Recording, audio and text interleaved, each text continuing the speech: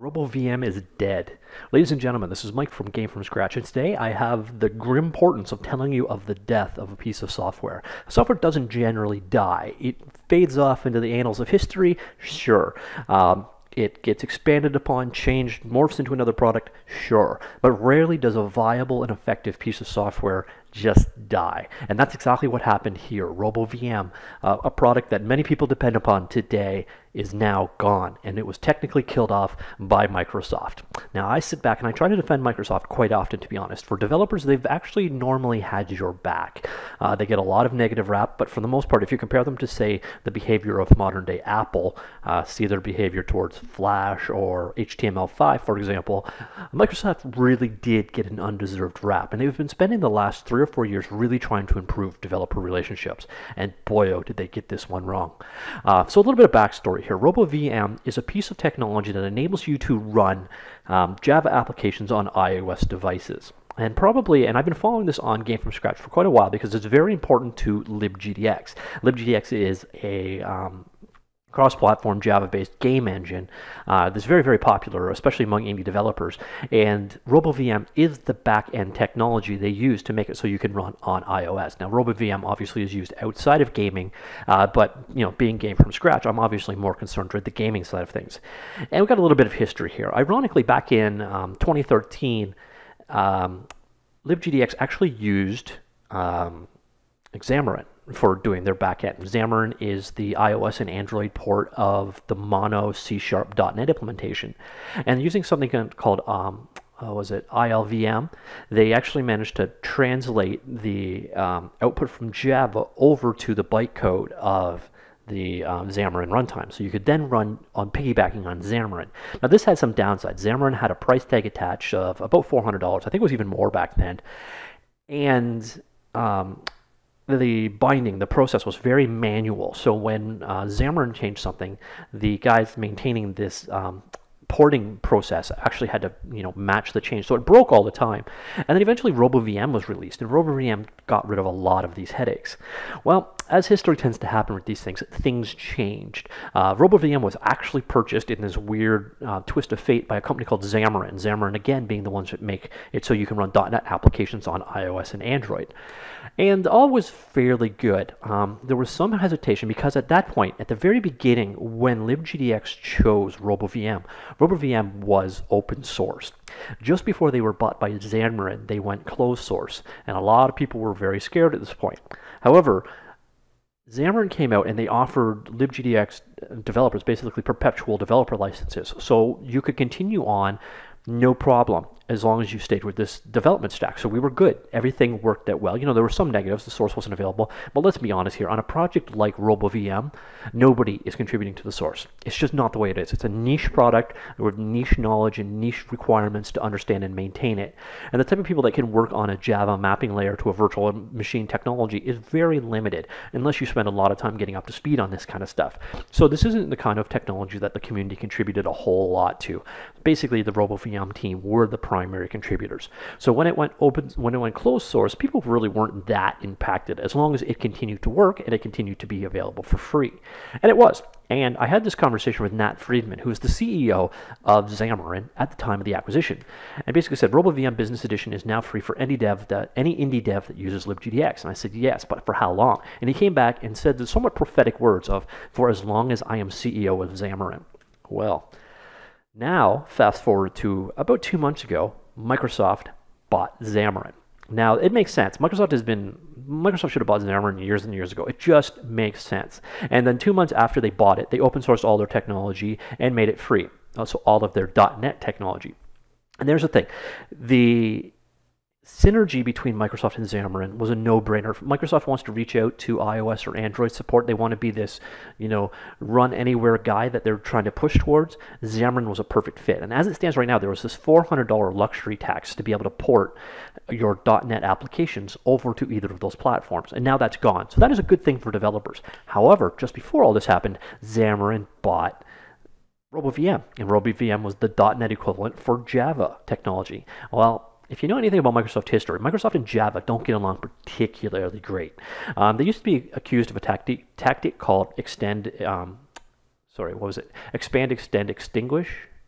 No, I'm screwing that up slightly. But basically, what they would do is they would hire a technology. They would buy into a technology such as Java. They would extend it on their own platform, such as Embrace, Extend, Extinguish. It's not really important, but that was what the acronym stood for. So they would embrace a technology such as Java. They would extend it with functionality, such as what they did with Java Sharp or Java Plus Plus, Java Sharp, I think they called it back then, which enabled them to basically write Windows applications faster. But now all of a sudden they broke the cross-platform nature of Java. If you wanted it to run best on Windows, you used their version. And their version was, at the time, Java was crap. The Java performance was absolutely crap. There was no JIT yet. Things were slower back then. So their native version ran so much better. There were legitimate reasons for them to do this.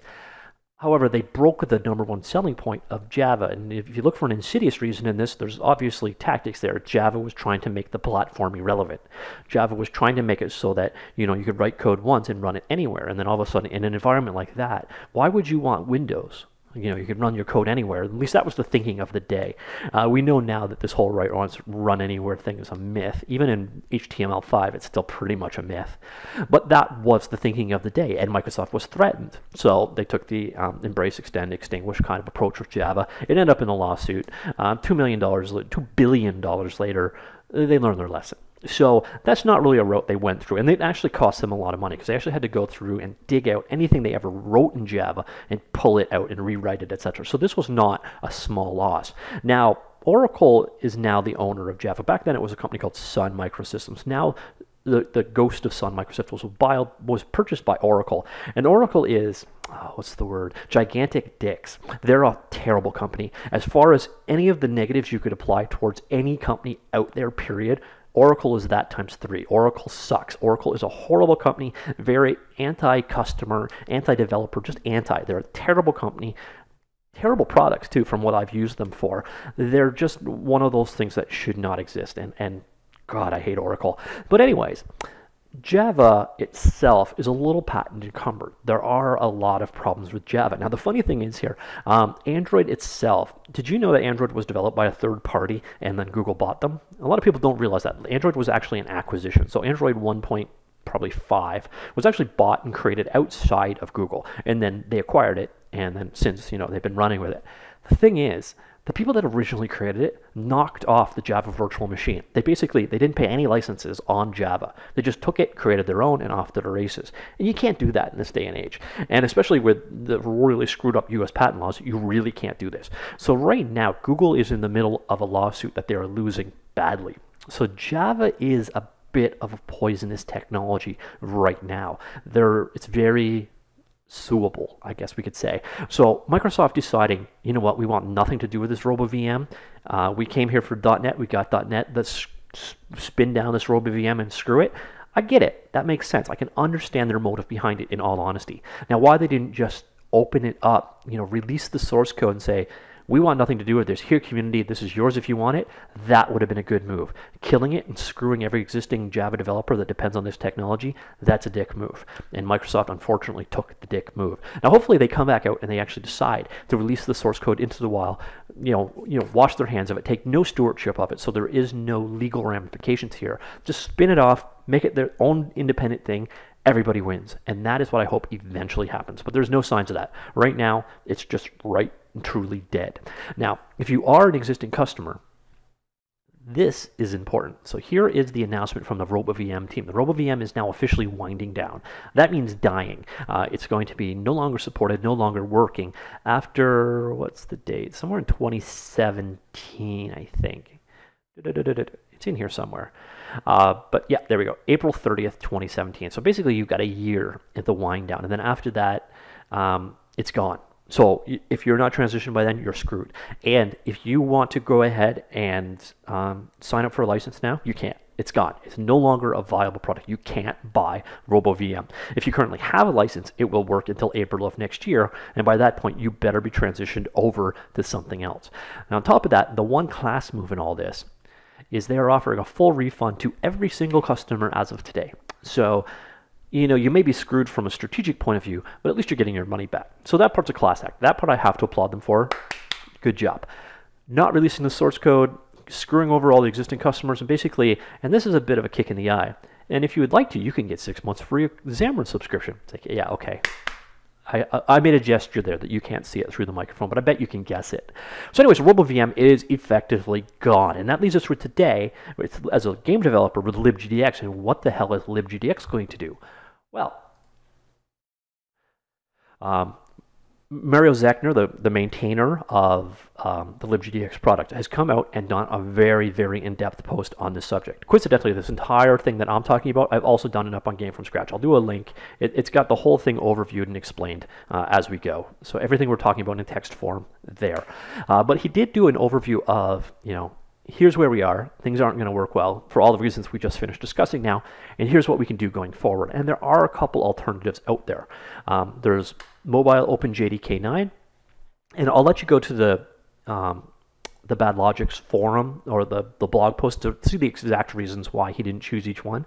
But there's Mobile OpenJDK 9, Codename 1, which I should ask Mario at some point why he doesn't like it, but obviously not a fan. There's J2 Object-C, there's Avian, there's Xamarin, the IKVM, which is the original way of doing things, and then there is the Intel Multi-OS engine. And this is a runtime powered by Intel. Now, I don't know where the lawsuits come in there. I'm assuming there's some safety because Intel's not a stupid, well, Intel is generally not a stupid company, so I imagine it's safe to some form. But that is the road they're going currently. It's a work in progress. It's probably going to be a little bit of a bumpy road, but they're very, very close. So this should be up and going very, very soon. Now, there's another announcement in here, and I don't actually have story up for it, but I might be able to find it. Here we go. There is also BugVM. Now, BugVM took and forked the source code of RoboVM the first day where it went closed source. So it's not currently up to date. A lot of the functionality features that have been added to Apple products since probably aren't supported. Things like Apple TV, their new bitcode extensions, etc. So there's definitely a gap here. This is a 5 or 6 month old version of RoboVM, but hopefully a team builds itself around BugVM and it becomes an option as well. I don't know the status here. I don't know how much support there is from this. I don't know yet if any of the original developers have flocked behind this project, but there is an option and the possibility that the old open source version of RoboVM may come back to life with the horrifically named BugVM. So there is some option there. Now, the LibGDX team, and they're very close, this would be very, very soon. So if you're impacted right now, hopefully it gets more solidified in the next week or two. But they are going to be porting to this different Intel-powered back end called, what was it called again? Multi-OS. So hopefully that transition works smoothly, and at the end of the day, this is all yeah. Well, what I would really like to see is Microsoft release that source code so the BugVM project could get everything up to date and then make it their responsibility going forward. Don't know if we'll ever expect to see this actually happen, but in an ideal world, that's what would happen. So, not the happiest of stories I've ever covered. And for a lot of you, if you're not working on Java and you're not working on iOS, you really don't give a damn. And I guess I should mention that actually. If you're a LibGDX developer, this only matters if you're targeting iOS. For all other platforms, completely unaffected in any way whatsoever. This is just the translation layer to make it so that Java applications can run on iOS. So hopefully within the next couple of weeks, LibGDX will have the new option up in place. Hopefully it works quite well. If it doesn't, we have this fallback that hopefully this BugVM project takes off and succeeds, and this all just becomes water under the bridge. But it means for now, in the next little bit, especially if you don't have that 1-year transitionary license from RoboVM in the first place, might be a little bit tricky to support iOS for the next couple of weeks if you're doing LibGDX development, and hopefully that's the extent of it. After that, let's hope everything is good and great and the world is a better place. And one final time, Microsoft, please just release the source code. Otherwise, what you're doing right now really is kind of a dick move. And I know you've been trying so hard to improve your reputation, and this isn't a good move. It's a small bit of the community, but it really, the optics of it make it look like you bought a competing technology to shut it down. And I know that's probably not what you did. I know it's probably you're trying to save yourself from a legal perspective, but the optics make you look like a gigantic dick, and you're doing so much work to try and make that not happen. Please don't do any more damage. Just release the source code, and we're all happy. So that's it. Not the greatest news, but news nonetheless. See you later.